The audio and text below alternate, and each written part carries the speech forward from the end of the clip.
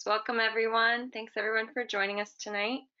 With us tonight we have Dr. Marcus Stoodley, and I usually have the speaker kind of briefly introduce themselves, kind of explain why they get interested in Chiari, Syringomyelia, related disorders. And then I'm actually going to go away. So while you introduce yourself, I'm going to kind of disappear. Then you'll do your presentation. Then we'll take some question and answers. So whenever you're ready. Okay, thanks, Caitlin. So I'm a neurosurgeon in Sydney, Australia, and my interest in this field has come from a desire to try to understand what causes syringomyelia. So I started looking at that with research during my neurosurgery training, and that's really just led to, which is an ongoing field of research for me and my team. And that's led to obviously a very close interest in Chiari malformation, but also other causes of syringomyelia.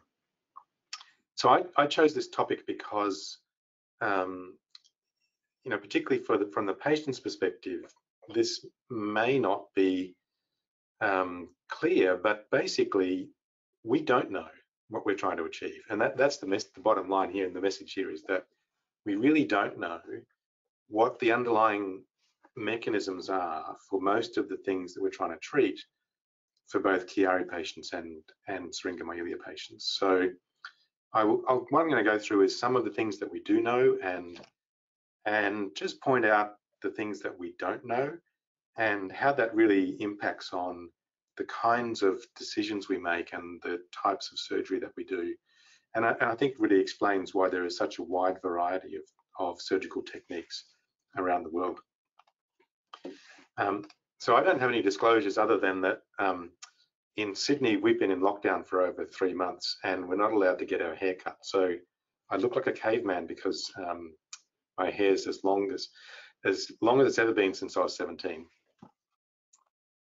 All right, so in terms of the things that we're trying to help patients with the common surgery for Chiari malformation is sometimes we're trying to fix brainstem dysfunction. That means that things that are going wrong in the connection between the brain and the spinal cord. But that's uncommon, and I will talk about that and show some pictures about that. But that's an uncommon problem. Much more common, of course, is headache, associated syringomyelia, and of course brain fog. And I'll talk about each of those. And in the process, there are things that that we want to hopefully avoid.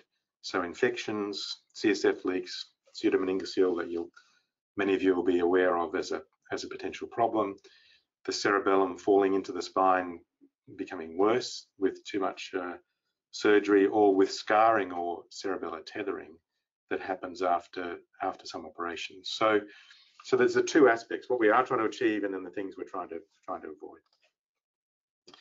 So just to start with the brainstem compression. So the image on the left here shows a very abnormal angle at the base of the skull, and that causes compression of the brainstem here. So there's the Chiari malformation. And what's abnormal here is the compression of the front or the anterior aspect of the brainstem, and that can cause double vision, difficulty swallowing, weakness, a whole range of symptoms, but a very specific problem related to that compression. And in the old days, often an approach to treat that would have been to do an operation through the mouth. So this is the back of the throat here. And if you go through the mouth, you could go through the back of the throat, remove these bony structures here, and then turn the patient over and do a fusion. The reality is that for most patients, if you do a simple, straightforward posterior fossa decompression as here, so this is the same patient where we've done a decompression, it allows the brainstem to move backwards and it's no longer being compressed, and the symptoms either get better or at least stabilize. And that's usually sufficient. And some patients can have really terrible looking scans. This is a teenage boy who's had surgery done elsewhere for Chiari malformation and a syrinx, which didn't get better, which is why he's coming to see me. But really a really abnormal angle at the base of the skull, and you might look at that and think that something really needs to be done about that. the reality is he was completely asymptomatic, even from the syrinx, from the Chiari. He's a young man, perfectly fit and healthy, no symptoms whatsoever. And so we had some concern about the risk to him of the syrinx persisting, but there really was no need to do anything about that skull base angle. And that's what makes this field so difficult, because you'll all be aware that there's a lot of focus now on craniocervical junction abnormalities, and particularly those angles, but there are many patients with abnormal angles who have no symptoms. And so the imaging is not sufficient on its own for us to be able to tell whether or not a patient needs treatment. So my own approach is that for patients with brainstem compression, usually they get better with just a simple decompression. And in some patients, and here's an example of a patient with the head inflection and the head in extension, and clearly there's a change in the craniocervical junction. And so there is some degree of instability, and that is the kind of patient where we would move forward with a fusion, but that's a very small number of patients. So that's brainstem compression, and I think most neurosurgeons in the world would agree that the clinical presentation for those patients is pretty straightforward, and the decompression is appropriate by whatever means. The problem with Chiari and Syringomyelia is that the rest of the clinical scenario is not so straightforward. And so headache as the most common presentation. So here's a patient with Chiari malformation, and a decompression will usually make the headache better. But the question is why? We don't really know what is making the headache better. Is it that there is compression of the cerebellum, and when you take that compression away, the headache gets better? Is it that CSF is not able to flow across the craniocervical junction, and afterwards CSF is able to flow? Or is it, as we've been looking at recently, that for patients with Chiari malformation, the cerebellum stretches? So if you look at the top of the cerebellum, with each heartbeat, it's not moving. But the tip of the cerebellum, the tonsils, is moving with each heartbeat. And so the cerebellum is really stretching. And we're doing some work at the moment looking at what happens with cough and showing that it stretches even more. So it's possible that the actual mechanism of headache is stretching of the cerebellum, and nothing to do with CSF flow, nothing to do with compression. And that what happens after a decompression is that the cerebellum stops stretching. I mean, that's yet to be proven, but that's, I think, just illustrating that we really don't have a good handle on what is causing the headache. And if it is that, then techniques such as resecting the tonsils will be very effective, even without restoring CSF flow. So it's a big unknown. And then, of course, you come to the many different types of surgery that are done. And one of the big things is, do you open the dura and put in a patch, or do you just take out the bone? And in terms of dealing with headache, there doesn't seem to be much difference. And so this is a publication from a few years ago now, looking at the difference between posterior fossa decompression, meaning bone only, and posterior fossa decompression with duraplasty, meaning opening the dura and putting in a patch graft. And the way these graphs show the data is, for each of the published papers, they look at the results and then sort of collate them all together. And this line here would indicate that there's no difference. And so if there is a difference between one technique versus the other, you would tend to see that over all of the series, the publications, that there would be a tendency for the patients to do better with one or the other. And I think what this shows is there's really not a lot of difference between bone only and duraplasty when you're looking at headache. And so what we do, though, is a decompression. We do a duraplasty, certainly for adults. And my experience is that that's usually very effective for typical Chiari headache. There are many patients, though, who have ongoing headache, and that can be because of occipital neuralgia, so meaning the pain coming from the nerves at the back of the scalp, from intracranial pressure, so either benign intracranial hypertension or idiopathic intracranial hypertension, pseudotumor, all those names are the same, mean the same thing. And these are often patients who, right from the start, we're not certain whether the headache is the primary problem, or whether the Chiari is the primary problem, or whether it is related to the intracranial pressure problem. And so after decompression, they may have ongoing symptoms, not from the Chiari, but from raised pressure. And then, of course, there's the question of craniocervical junction hypermobility, which is, as I've hopefully tried to show you, is a very difficult thing to pin down.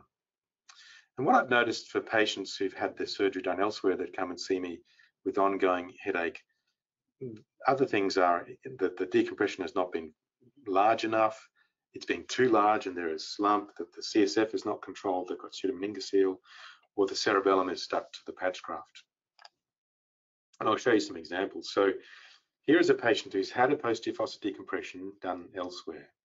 And if you look at this superficially, you may say, well, there's CSF there, what's wrong?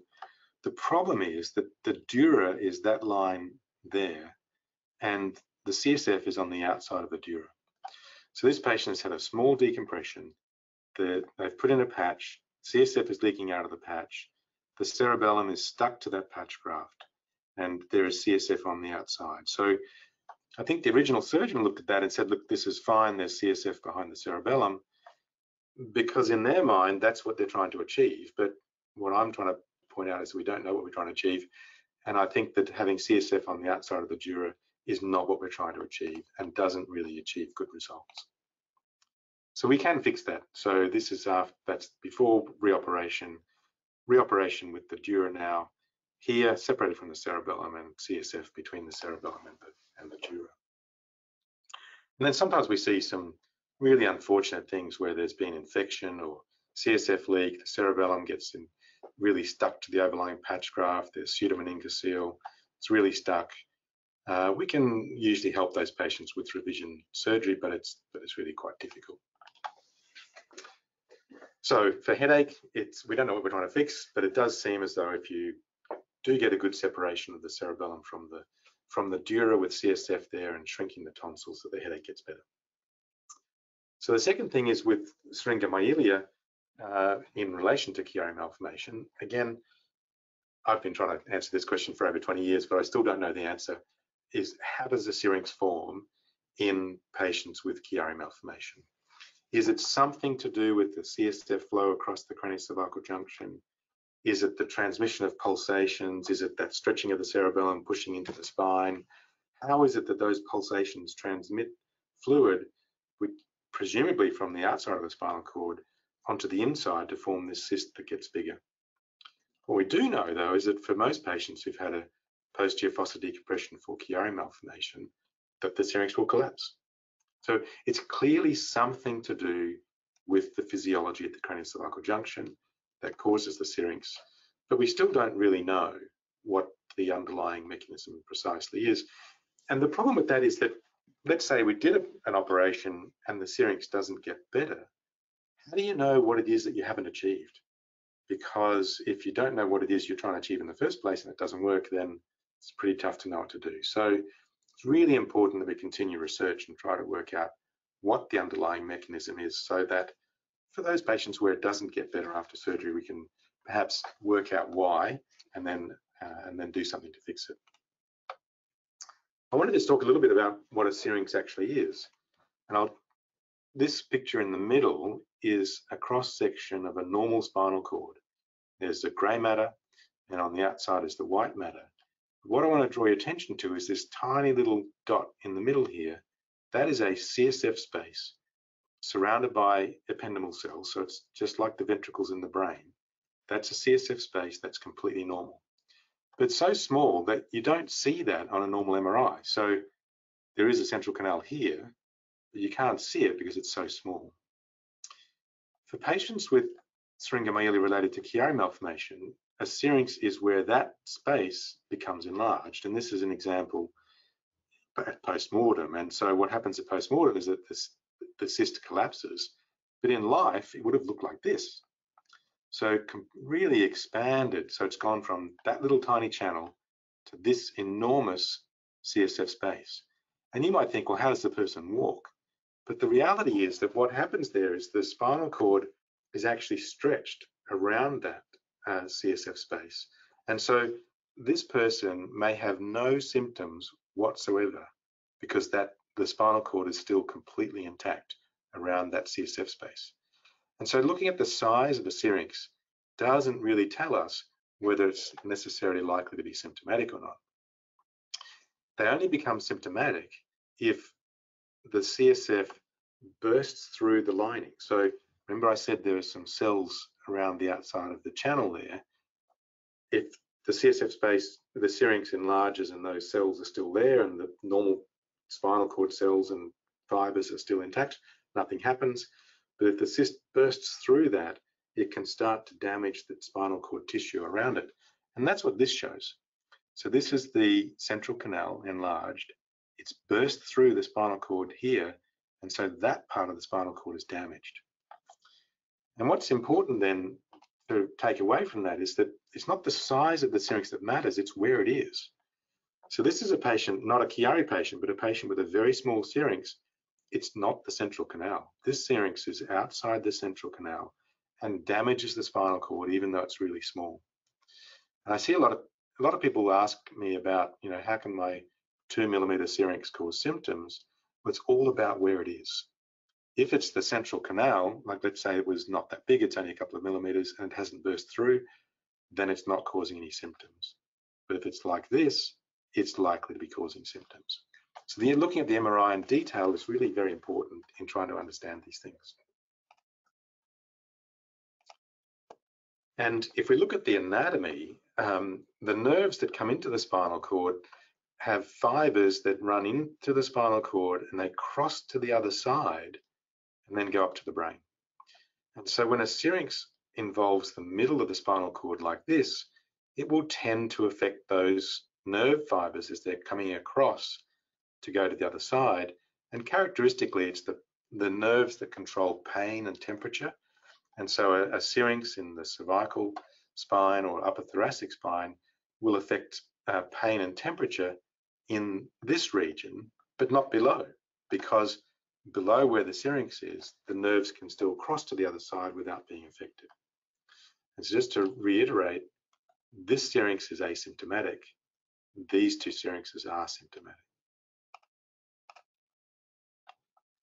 Okay, so then when it comes to operating on Chiari patients who have syringomyelia, and we come back to this assessment of whether opening the dura makes a difference or not. Remember, opening the dura doesn't seem to make a big difference for headache, but it does for syringomyelia.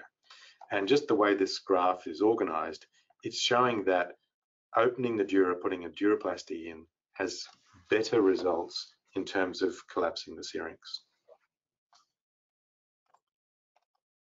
I'll just go back a couple of slides. So if I just alluded to the success of an operation being collapse of the syrinx.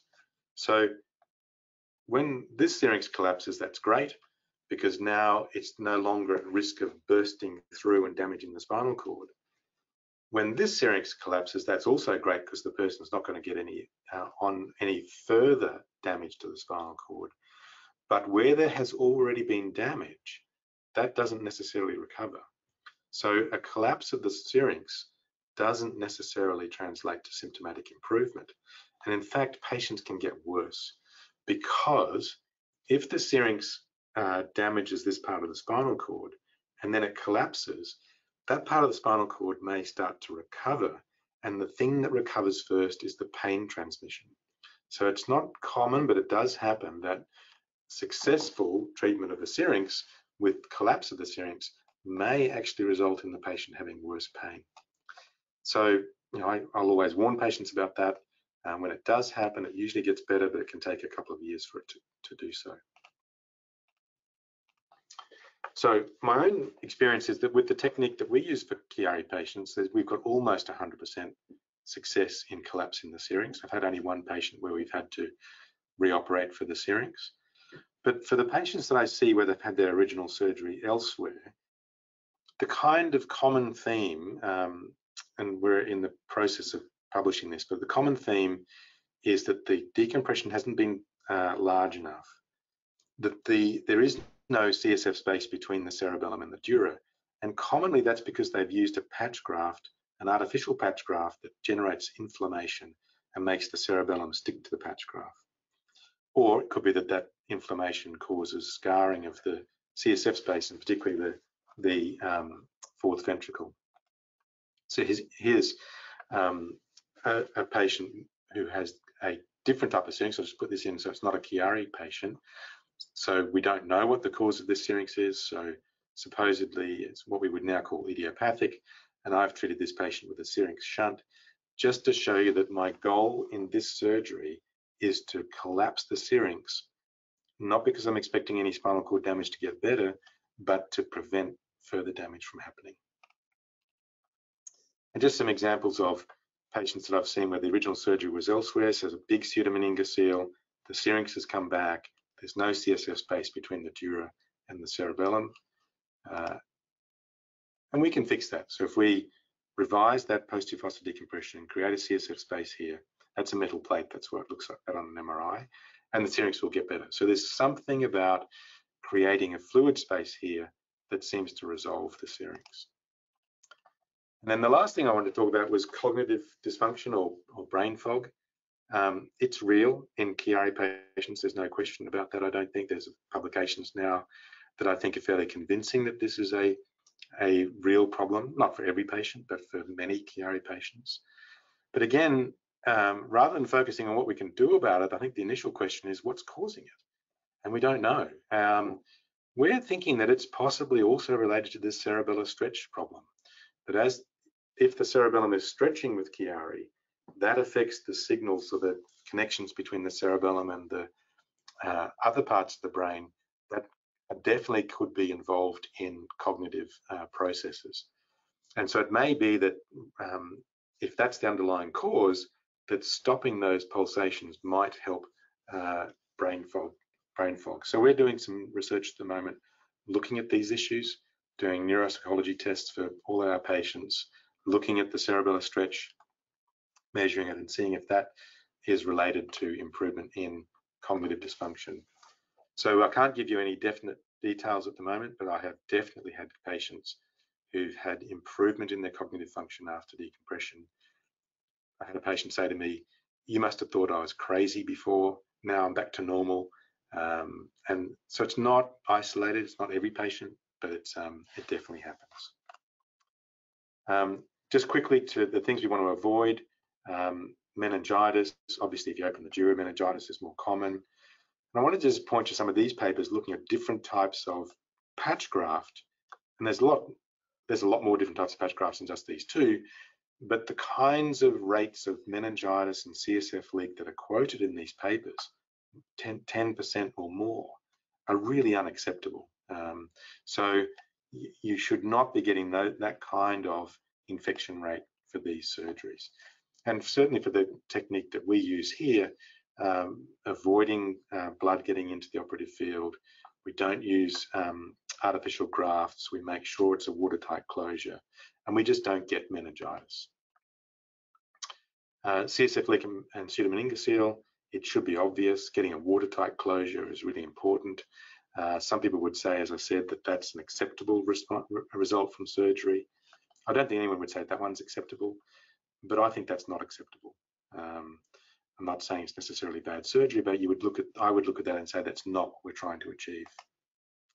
And again, the rates that are published in the literature from some series are incredibly high. And if you talk to the people around the world who do many Chiari operations, they have nothing like this in terms of rates of pseudomeningocele CSF leak. It's much more like 1%. It's not that it never happens, but it's a much lower rate than some publications would talk about. So I'll just finish on slump. This is where the cerebellum and the brainstem has fallen through into the spine even more than the original Chiari. We don't see that. We're careful about how much bony decompression we do.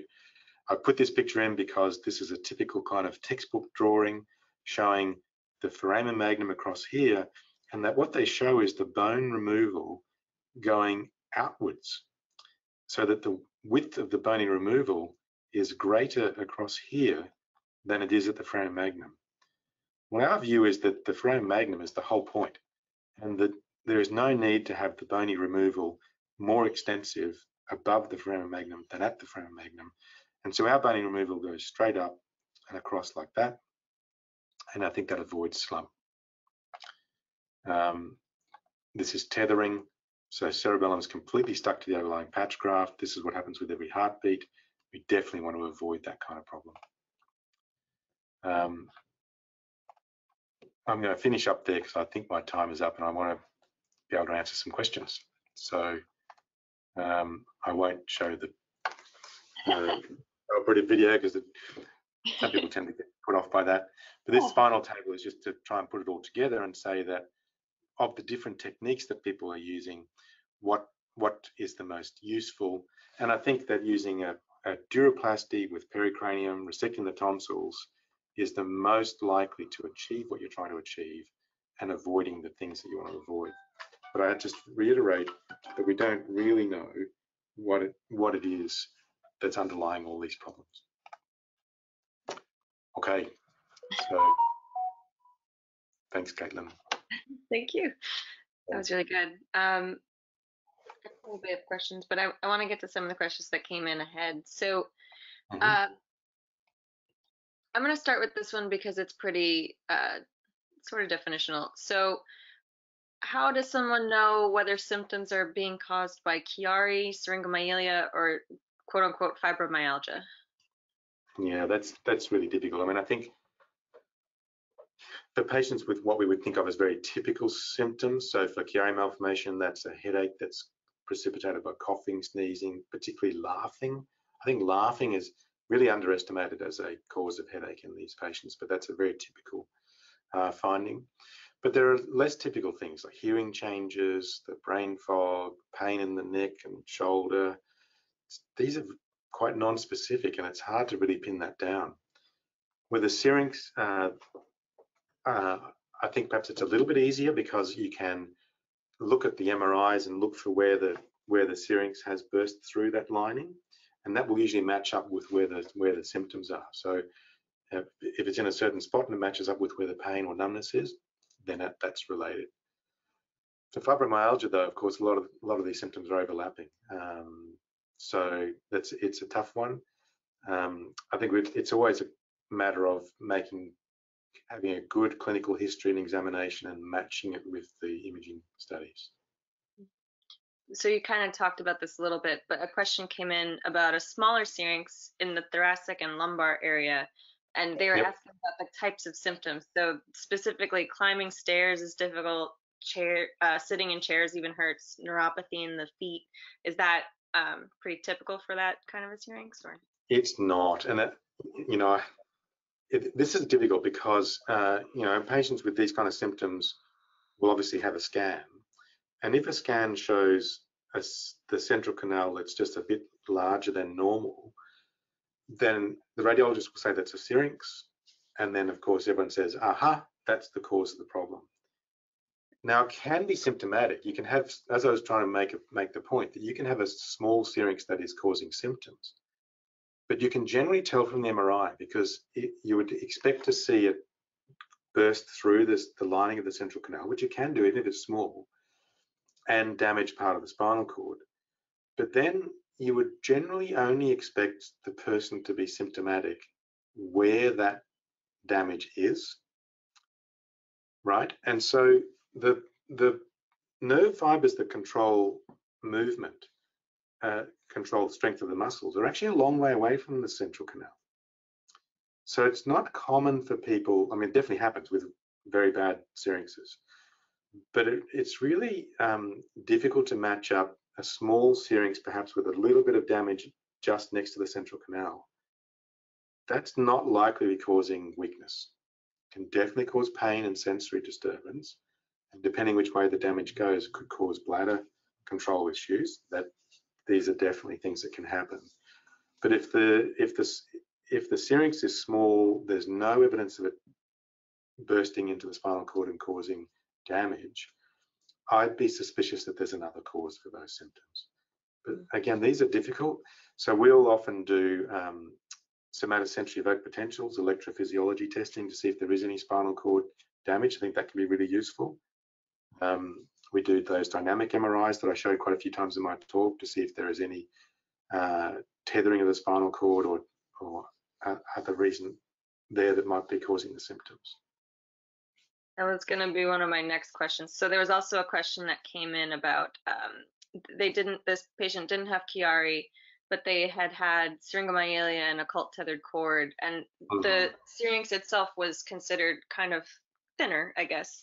And I guess the question was, how do you, first of all, diagnose that any symptoms are coming from that? Like that kind of speaks to it a little bit, but is there anything else that someone who maybe has like a thinner syrinx, how would someone do that? Get treated? Yeah. So, there's no doubt that tethered cord is one of the things that can cause a syrinx. But again, we don't know how, right? And a tethered cord can cause symptoms without a syrinx. So it's true that when you have a patient with a syrinx with a tethered cord, you would want to treat them so that the syrinx collapsed. But that may not necessarily deal with the symptoms. The first step would always be to detether the cord. But if there is a persisting syrinx, you might end up having to put in a syrinx shunt. In terms of working it out, those dynamic MRIs are really useful to look at what the impact of the tethering is.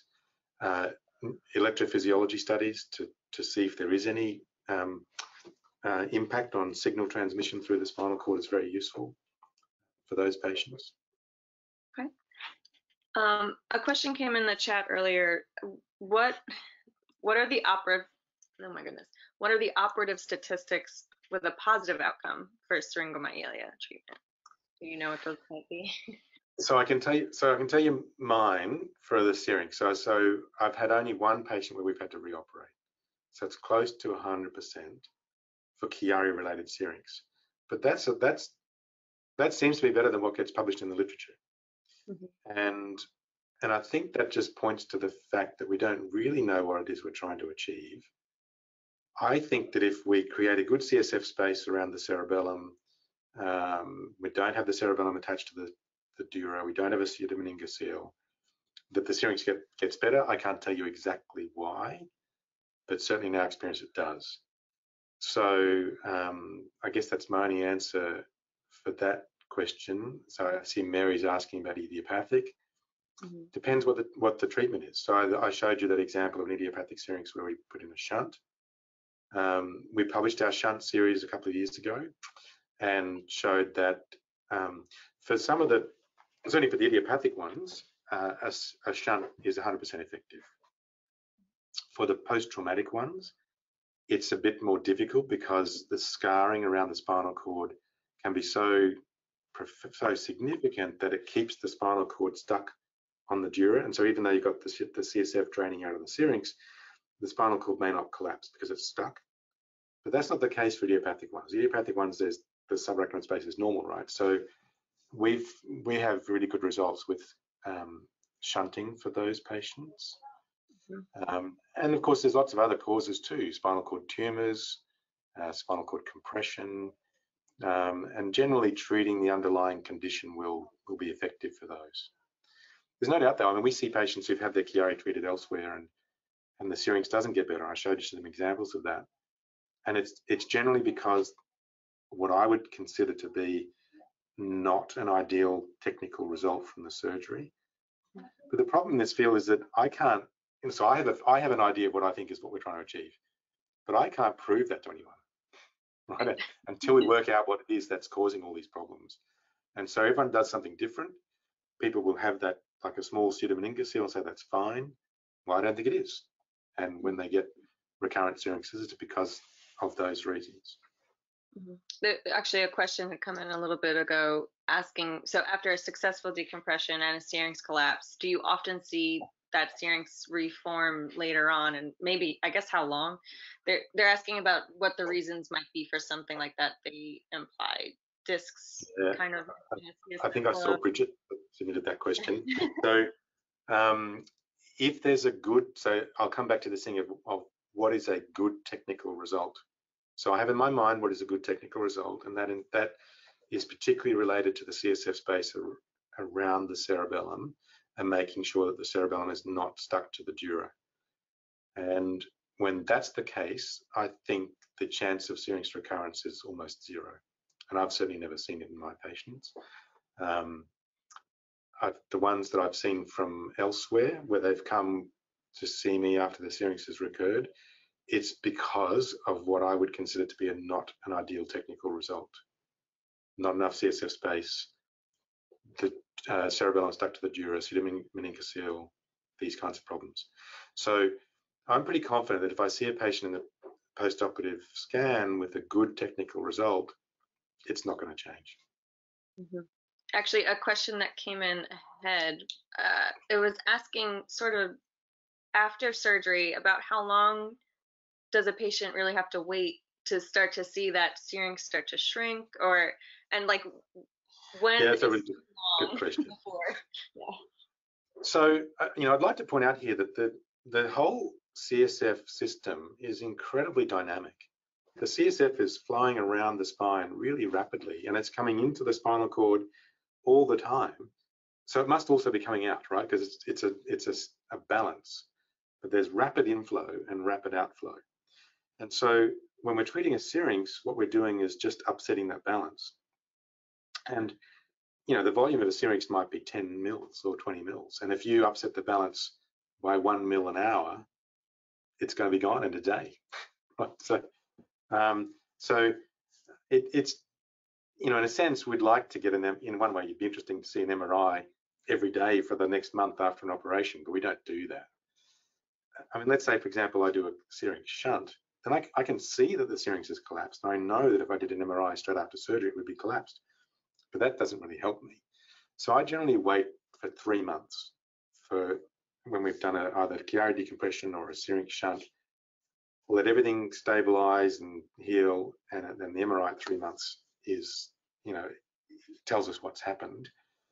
The answer to the question, though, is that I think for most cases, if you did the MRI the next day, it'd be gone. But the problem is, if you, let's say you did a Chiari operation, and then you did an MRI the next day and the syrinx is gone, it's not stable. It's not all healed up, and so it might make us feel good, but it doesn't really help. You still have to do an MRI at 3 months. And I think when I talk to people around the world about what they do, that's pretty common. I think that's the general sort of approach that people have. And if symptoms, I know you said that pain might actually worsen, but if symptoms kind of are stable since before surgery, is that a good time, 3 months, to maybe go back in, or should you wait a little bit? I mean,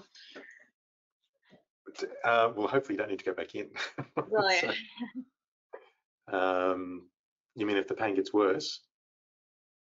Well, if there's really no change or something, I assume if the pain gets worse, maybe, like you say, that it's actually doing what it's supposed to be doing. But well, that's right. It can be a sign that the spinal cord is recovering.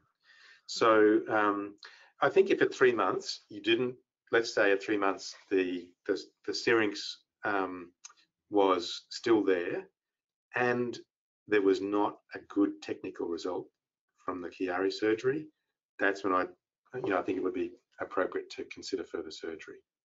Okay. If there's a good technical result, I'd wait a bit longer. That's a good point. Question in the chat: have you seen patients with Chiari end up with a twist to their body? And I imagine they mean some kind of like scoliosis. What's that kind of a mechanism, if it's Chiari specifically? Yeah, so I'll talk about the syrinx ones first. So when the Chiari causes a syrinx, if the syrinx interferes with the sensation or the motor fibers to any of the muscles along the spine, so you think about core muscles, right? The muscles inside the body running up and down the spine. All you need is a slight imbalance of the tone of those muscles, and it will make the spine start to tip.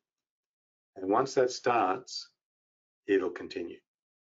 So, I think it's pretty clear that the mechanism for a syrinx, and the literature, I think, would support the idea that if you have a patient with a scoliosis and you treat the syrinx, the chances of them improving or at least not progressing are better than if you don't treat them, but it's not guaranteed, because if the damage in the spinal cord is done, treating the syrinx, of course, hopefully stops further damage in the spinal cord, but if there is still that imbalance of tone, the scoliosis may get worse.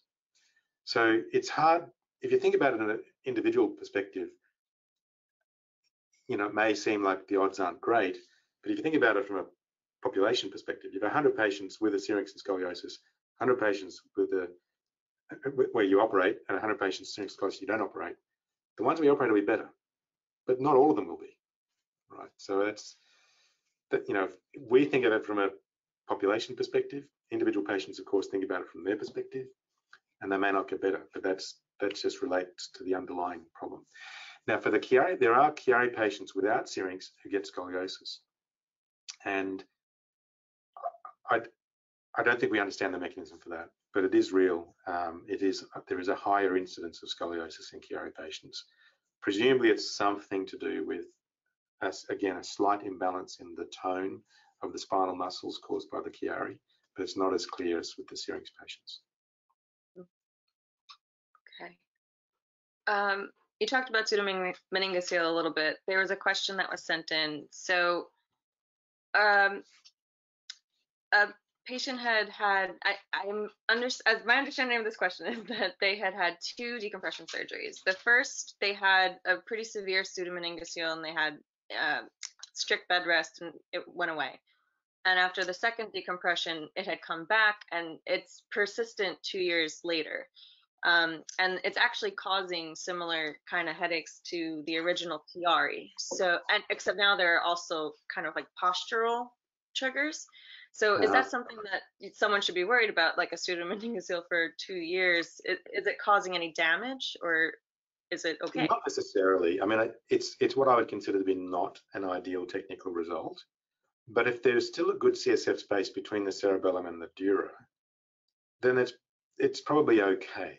But the problem is many times a pseudomeningocele will actually cause compression back of the dura onto the cerebellum. And often these patients have had, you know, they might have had a CSF leak, a bit of meningitis at the same time. And so they're much more likely to have scarring between the cerebellum and the dura, the patch graft.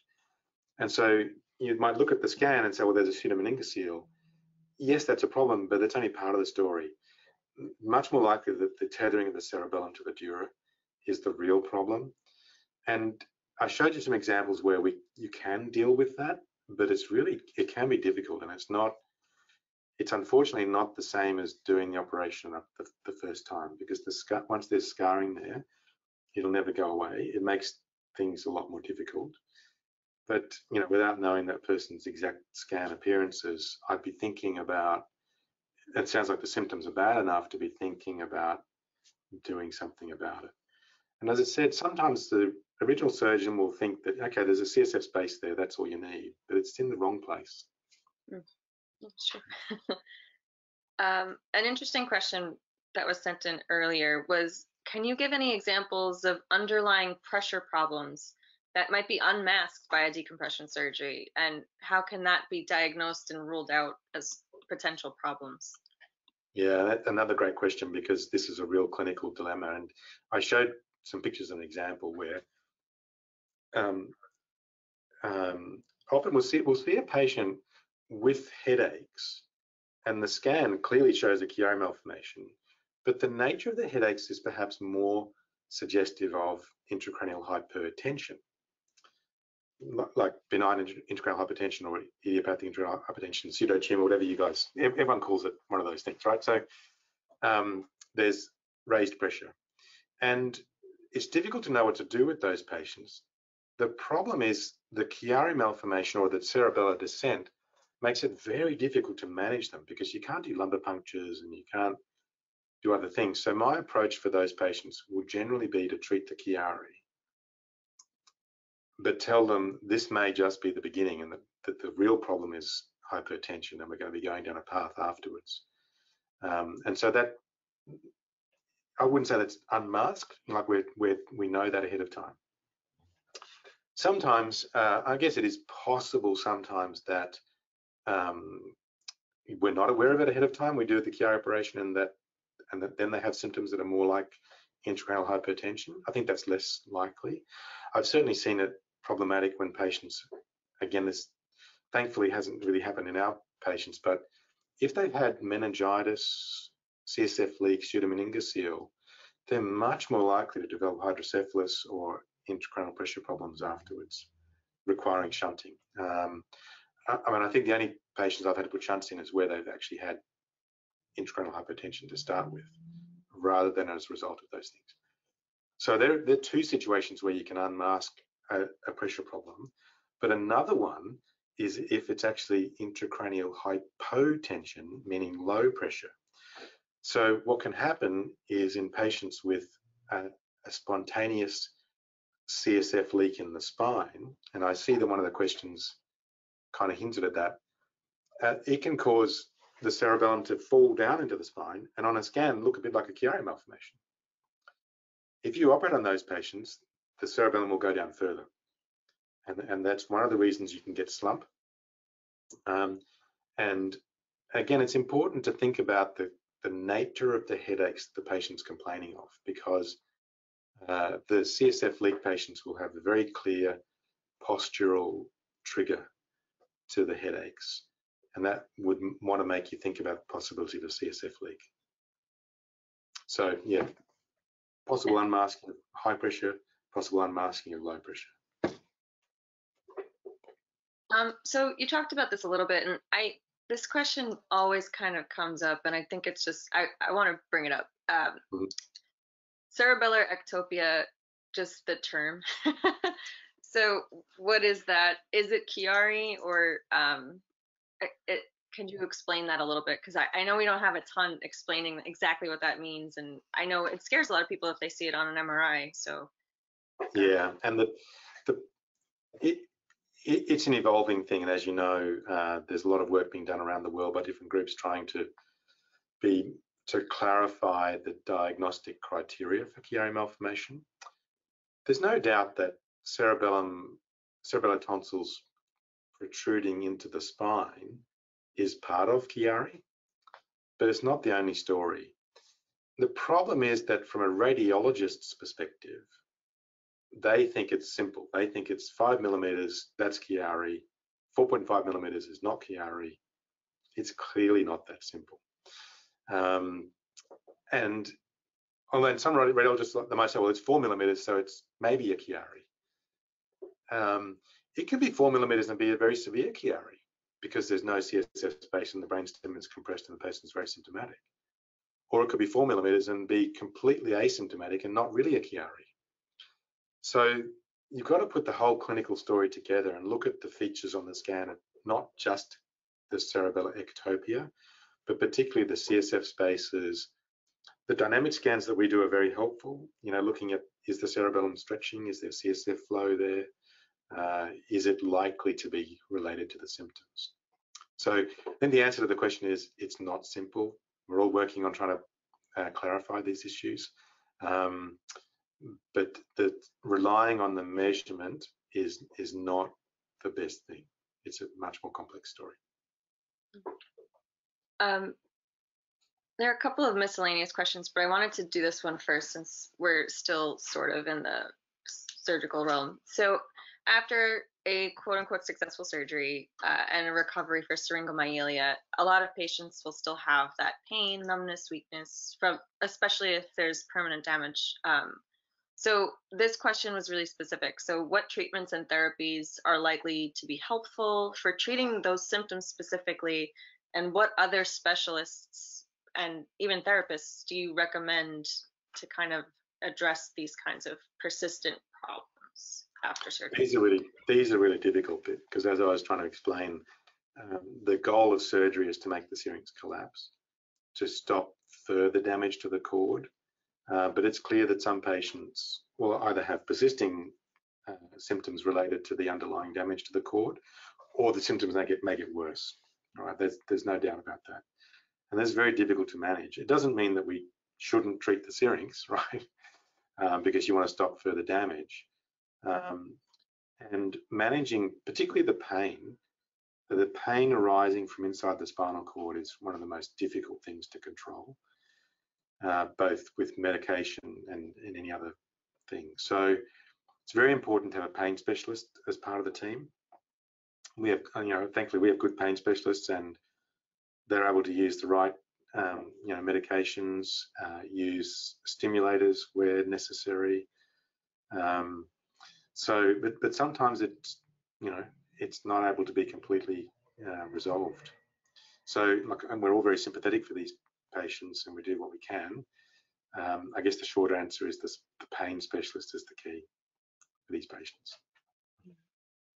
Is there, this one specifically asks about, actually, this is a really good question that I don't think we have anywhere. Is there a difference between a pain specialist and a palliative care specialist? Oh, yeah. Yeah. I mean, obviously, palliative care in many cases would involve managing a person's pain. But no, a pain specialist is dealing with patients who are, they're not in a palliative situation. They're expecting a normal life expectancy situation for these patients, really, and trying to improve their quality of life. Okay. So I see that there's some crossover, but they're really different. Yeah.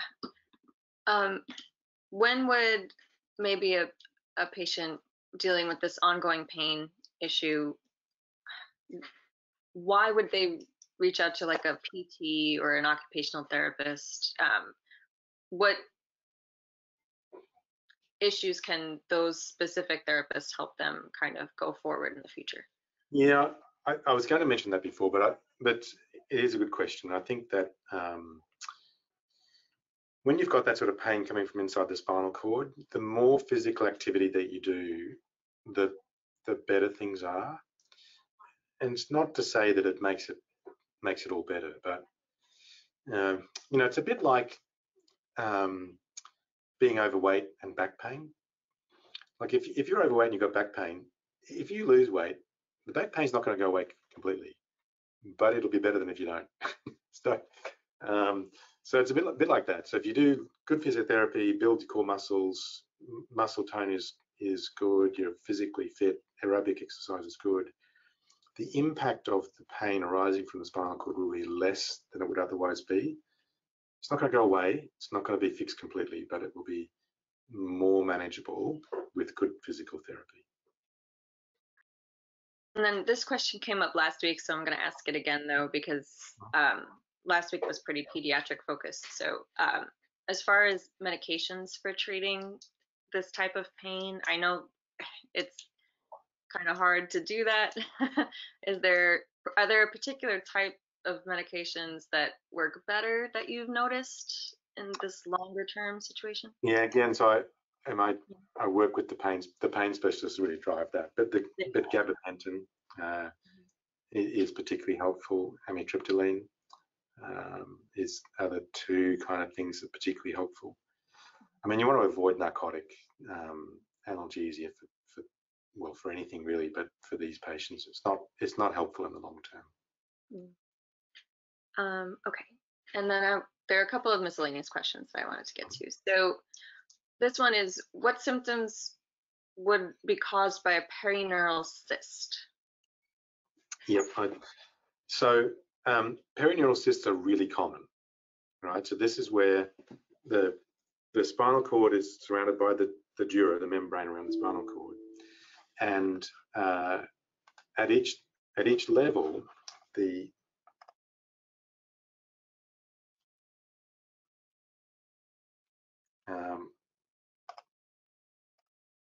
sorry, you just get off my screen. So at each level, I thought maybe I'd close the meeting. No, so the nerves come off the spinal cord and they go outside, right? So they have to penetrate through that membrane, and so the membrane goes out around the nerve, and the CSF, the spinal fluid, goes around the nerve just for a few millimeters out into that nerve, and then it stops. But sometimes that covering can just become a bit weaker, or sometimes it gets a hole in it and the CSF space enlarges around it. So that's what a perineural cyst is. Very common, and almost always asymptomatic. And again, it's one of those things where people have symptoms and they get a scan, it shows a perineural cyst or a small syrinx, and it's very tempting to say, aha, that's my problem, we just need to fix it. And in many cases, it's not the problem. Sometimes it is though. So a perineal cyst can cause a problem either by becoming large enough to cause pressure on that nerve, and then you would get pain or numbness or weakness in that where that nerve goes. Or the other thing that can happen is that that cyst can burst. And that's the reason that you might get, one of the reasons you might get a spontaneous spinal CSF leak and cause low pressure, which can make the cerebellum go down and make it look like a Chiari malformation. So again, one of the problems, of course, is that there's no test that tells you one way or the other that it's symptomatic or not. So it's very much putting the whole clinical picture together and working out, is this person's symptoms, do they match what we're seeing on the scan? Is that likely to be the cause? So this last question that came in ahead, I'm going to ask it a different way, and I apologize in advance if this is not your thing. But what is the cause of like the burning pain, stabbing kind of pain in the head? So how does that mechanism work? And just really basically, like, it's really hard to explain, I think, and it's worth explaining to people, I think. Yeah, I'm not sure that I've got a great answer to that question, but because there's different scenarios. Like, one is if someone's got a Chiari malformation and it hasn't been treated, and if they've got that kind of pain, I'd be suspicious that it's not directly related to the Chiari. Chiari typically doesn't cause a burning kind of stabbing pain. If there's an associated syrinx, maybe, but generally not. That kind of pain is much more common in people who've had surgery, right? And this can be related to occipital neuralgia, because when you do a posterior fossa decompression, you have to separate the muscles to get to the bone. And in the process of retracting the skin and the muscles, you can stretch the occipital nerve. The occipital nerve comes up the back of the scalp. If you stretch that, you can then cause a problem with the nerve that then generates occipital neuralgia. And that can be a burning kind of stabbing pain. And so for me, that would be the most common cause of that sort of pain. I'm not sure the person asking the question is had surgery or not, but if they've had surgery, that would be the most common cause. Okay. So you talked about it again, this cerebellar stretching. I know you guys are looking into it right now. I mean, how much do we already know about the stretching of the cerebellum? And like, I think it's kind of interesting. I just wanted to know a little bit more. It's a new field, I think. I mean, we were looking at this in terms of trying to understand what causes a syrinx, and as you'll know, that some people will say it's the piston-like action of the cerebellum that changes the pressure in the spine that causes a syrinx. Now, it can't be that simple, because pressure on the outside of the cord can't create a cyst on the inside of the cord. It's not physically possible. So it's more complicated than that. And so we were looking at the cerebellum motion from that point of view, saying, what is this piston effect?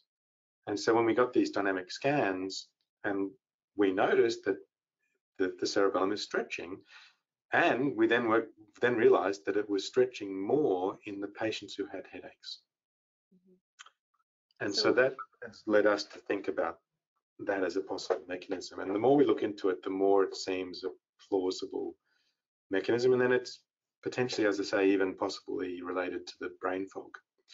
I mean, it's otherwise difficult to imagine how Chiari malformation can cause brain fog, unless it's, a person who's got chronic pain can have brain fog, sure. But it seems more specific in Chiari patients, right? And there's studies showing that there are actually structural changes that occur. And what would drive those? It might be the connections from the cerebellum that are affected by this mechanism. Yeah, I just think that's really fascinating. So I look forward to that paper. But I want to end today with just how can people get in touch with you? I don't know anything about how people are seeing patients in Australia, so I guess just let people know how they can get in touch with you if they need to be seen for an opinion. Yeah, look, I try to answer emails. I don't always keep up. So, I mean, I don't mind being emailed. I can't have, really long conversations, but I can try to keep up. But certainly, if patients want to see me, then they can contact us through the clinic. And now, of course, with COVID, we've become really quite accustomed to telehealth consultations. So, always happy for people to send scans and have a consultation over the internet. We've started doing that a fair bit, and that's quite happy to do that. Bearing in mind the times are going to be different. But yeah, it's, what is it, 11 a.m. there now? Or... It's 11:30 a.m. Yeah, Friday morning. Yep, it's tomorrow. So bearing that in mind. Well, thank you, Dr. Stoodley, and thanks everyone for joining us today. I didn't have a Zoom. Thank you for the great information from, yep. No, it's been a pleasure. Thank you. Okay, bye. Thank you.